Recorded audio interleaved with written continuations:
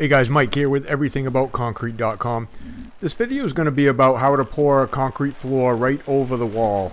And when I say over the wall, I mean over that concrete wall, that foundation wall right there. Now what we do, a lot of times when we show up in the morning, you know, we're responsible for putting the poly vapor barrier down. And we don't usually like to do it the day before, a couple days before, in case it rains. We want to keep the water off of the poly, that way the rainwater wouldn't get mixed in with the concrete mix. So a lot of times we'll just do it the morning we show up. So that's a 6 mil poly vapor barrier we just put down there. Now what we're using is what we call that a boot, that thing we put on the end of the concrete chute.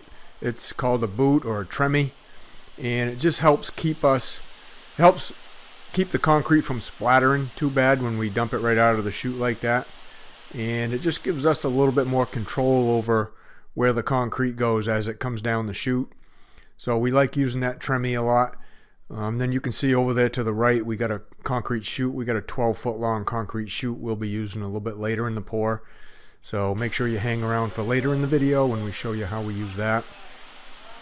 This is a pretty typical day for the three of us here. That's me there shooting the grades. That's Luke there on the right with the dark sweatshirt, and Darren on the left.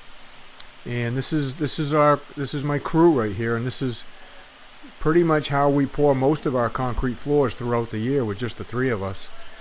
And on a day like today, you know, we're doing the basement floor here, and then there's a garage floor with it that we'll also pour. That's not going to be in this video. I'll have that in another video, but that's a pretty typical day for us to pour a pretty good size house. This is about a 1,700 square foot house, and then you know, a 2-bay or a 3-bay garage along with it. So we're going to be dumping about 21 yards here of concrete, and we're using a 3,000 psi mix here with the fiber mesh reinforcement in it. That's a pretty standard mix for our concrete floors here in Maine. And then we pour it about a 6-inch slump, and a slump is how wet or how dry the concrete is, and a 1 would be considered really dry, and a 10 would be considered really wet. So we like it kind of right in the middle. And I always use what's called this water reducing agent in the concrete mix. So I tell the dispatcher, the guy that loads the concrete truck, I want that in there. And all that water reducer does is a chemical additive, and it allows me to pour the concrete a little bit looser without having to add too much water to it. And that just helps maintain the strength and the integrity of the concrete that way. So as you can see, we back the concrete truck up to one spot, and we dump out whatever's convenient for us to dump out at that spot. And then from there, once we get that part of the basement filled in, you know, we just set the concrete truck over, and we'll dump out some more concrete. I shot my grades with my laser, and I made what was called a wet pad there, and then we struck off with that magnesium screed there, that 14-foot magnesium screed. We struck off a wet pad, and that's what I'm using the VIBRA-SCREED, you know, what I'm using the screed off from with this VIBRA-SCREED. We VIBRA-SCREED a lot of floors, and then there's some floors where we'll just screed them by hand. This one we decided to use the VIBRA-SCREED because it's pretty wide open, it's nice and flat, and it just made it a little bit easier on today. That VIBRA-SCREED's got a 14-foot board on it too, so it covers quite a bit of area. Now I'm using a BULLFLOAT just to smoothen out the surface of the concrete and get it ready for power troweling later on. And I got a 5-foot long BULLFLOAT on this one. We've got multiple different size BULLFLOATs. Today that's our biggest one. We decided to take out the big one today. So now we got one of our chutes hooked on. We got multiple length chutes. That's a 12-footer. I got a 16-footer. I got another 8-footer. And we usually carry those with us every single day, just in case we need it. We have it. And we'll get as much of this concrete truck dumped out as we can so we can get him washed up and get him out of the way and make room for the second truck. Now we got to set him over one more time before we completely empty him out. He's going to do about half of this basement for us. I like to get the concrete truck dumped out as fast as I can too, so he can get back and get on another job. The dispatcher really likes that. That way, you know, whenever I call him for concrete, he knows I'm going to be fast and he's going to get his truck right back. And he doesn't have to wait for it, so he can take multiple orders and not have to worry about waiting for his trucks to come back. You can see how easy that TREMIE works. Hooking that on there, keeping the splatters down, being able to control where the concrete gets dumped on the ground by just holding that boot. Now I'm going around, I'm magging the edges, getting the edges nice and smooth. I'm making my wet pads in the middle so we have something to go by in the middle of the floor as Darren and Luke dump out the concrete. This just speeds things up a little bit. And then we like striking our pads in the middle by hand just because we're really fussy. That way we know they're going to be really flat. That's what we call kick screeding right there. We kind of kick our boots and kick our holes that our feet leave with concrete as we screed backwards. And then the VIBRA-SCREED, you know, you really got to have two good rakers when you VIBRA-SCREED. Those guys are the most important. The guy VIBRA-SCREEDing, that thing just floats on the surface, and you just need to give it a little throttle and make sure your ends are both touching. It's the two guys raking that are the really important guys when you're using a VIBRA-SCREED. I got a link for a VIBRA-SCREED down in the description. I got a link for all these tools down in the description, guys, if you want to check them out. So we got the first truck dumped out. Now I'm up there backing the second truck in. I don't want to get him too close to that brand new foundation, so we like to keep him 3 or 4 feet away from it. That way he doesn't crack that foundation. And by using the chute makes it pretty easy. How many of you guys have concrete chutes like that, and how many of you guys use them? Let me know down there in the comments. If you guys are new to my channel, you know, my name's Mike Day. My channel's all about pouring concrete, whether it's a concrete floor like this, a slab, patios, pool decks, sidewalks. I have a lot of videos on stamped concrete, a lot of concrete repair, even some epoxy floor videos. We do a lot of that. So if you like that kind of stuff, you know, go ahead down there and hit subscribe. Also, if you get value out of these videos, please hit the like button. By you guys, you know, interacting with them, hitting the like button, commenting, it helps me out with the YouTube algorithm, and it helps rank my videos higher so I can reach a lot more people and help a lot more people, and you guys are a big part of that. I appreciate that.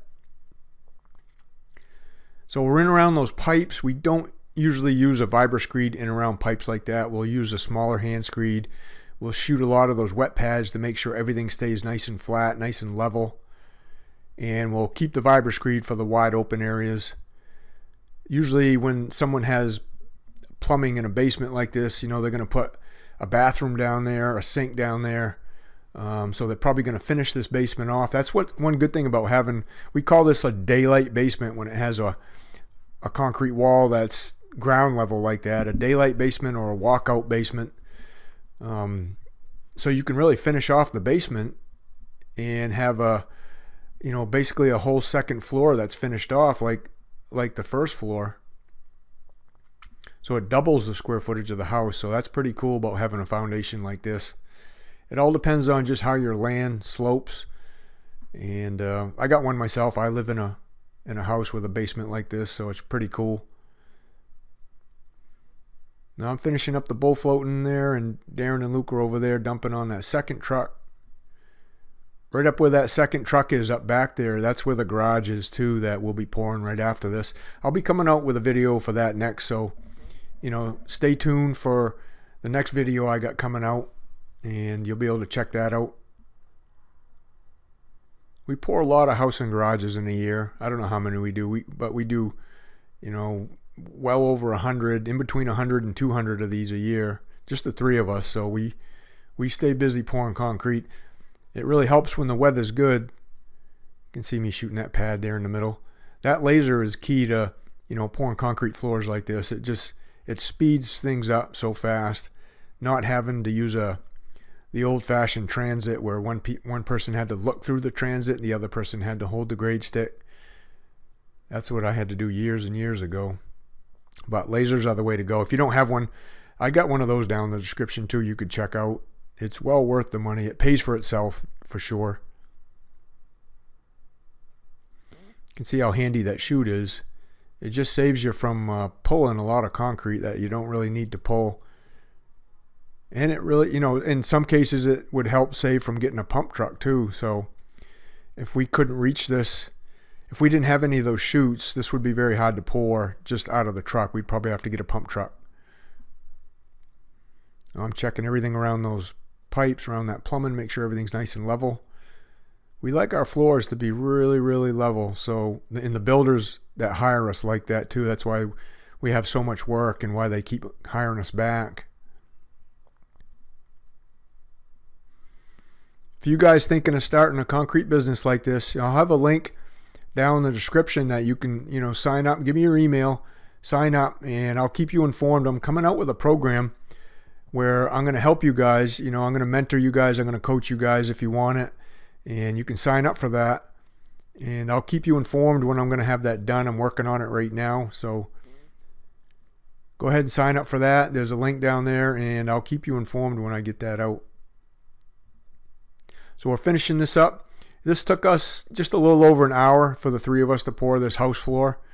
That's about average for, you know, 2 full concrete trucks pouring a 1,700 square foot floor. You know, we don't kill ourselves. We work fast, but and steady. I'm sure there's people that are faster, and I'm sure there's a lot of people that are slower, but we do all right for the three of us. Now we're going to finish screeding that last little section by hand. It was a little narrow for the VIBRA-SCREED, so we'll just finish it off using the regular magnesium screed.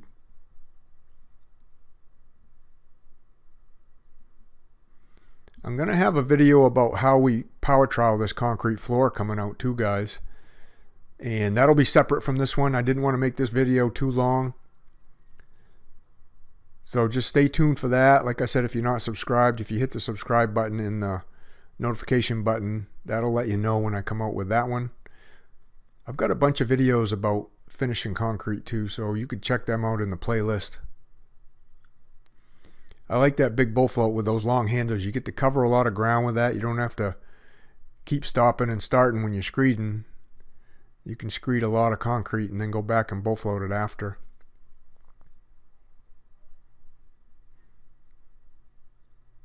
So we're getting up there for the garage. I'm going to show you guys right here a little bit of what we do when we start finishing these floors. So you guys check this out. This is pretty cool. I don't know how many of you guys have a crane like this, but let me know down in the comments if you've got a crane like this. But this is key for, you know, if you're going to finish concrete floors and you work in a part of the country that has basements like this, or even, I guess, even slabs. I mean, just for taking that thing in and out of the truck. I mean, this thing is key. You don't have to pick those up anymore. You just hook onto it with the crane. It's got a wireless remote. You know, we put the winch on top of this crane. It didn't come with the winch, but you could buy a winch for under $100, a good winch with a wireless remote. And then you can lower these things right down inside the basement, or you could lower it just right onto a slab, and it'll pick up. This is a 30-inch trowel. We starting floating with this. We have 36 inches. We got 48-inch trowels. It'll pick those up. So I just wanted to let you guys know that'll be coming up in the next video. I can tell you where to get that and all that. But thanks for watching, guys.